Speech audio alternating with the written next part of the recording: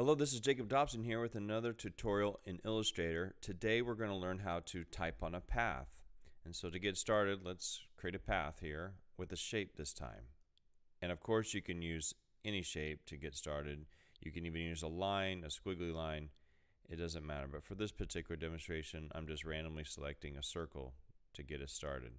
So lots of options to do with this particular technique. Alright, to get started we have ourselves a circle here. We can hold down the shift key to make sure we have a circle, or use the oval while letting go of the shift key. It just depends on what you want. If we just want to focus on the selection as a specific path and not a shape or a stroke, we just click on the no fill and we'll have ourselves just the path to work with. Alright, to get started, let's select over here the type tool and hold that down until other drop down options pull up here.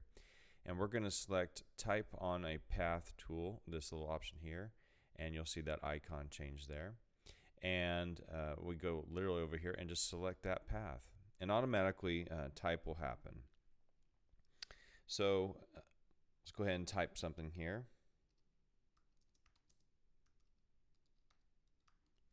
And we have it written probably crooked and maybe the wrong font that we're not interested in. So we can easily come over here and reselect it with it like this, or if it was already previously selected, we just can come over here at that point and change the font to the type of our choice. So lots of options there.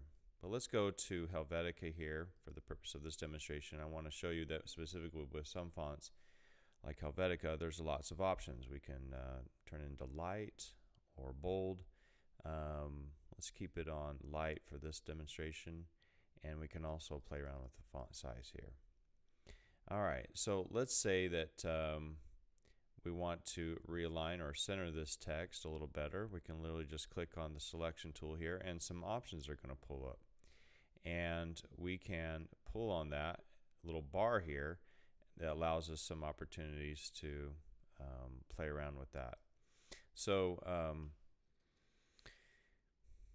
play around with that here, and this is something just you want to experiment with and play around and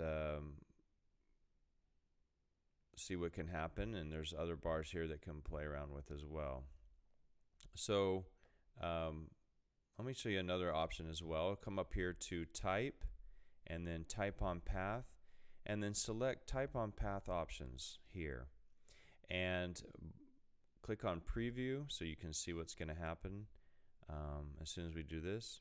And let's say that you want the type to align on the path in a specific way, for example center, and what that will do is put the type path through the center, put the type through the center of the path versus at the baseline, for example. So those are some options that you have as well there. Also, you can use this tool here to type this option, type on path options, to flip the text. Let's say you want it to go in the other direction. You can certainly do that with this as well. So these are just a few of the options that you can play around with when it comes to using the type path tool. Hope this was helpful, and hoping that you make something beautiful with this.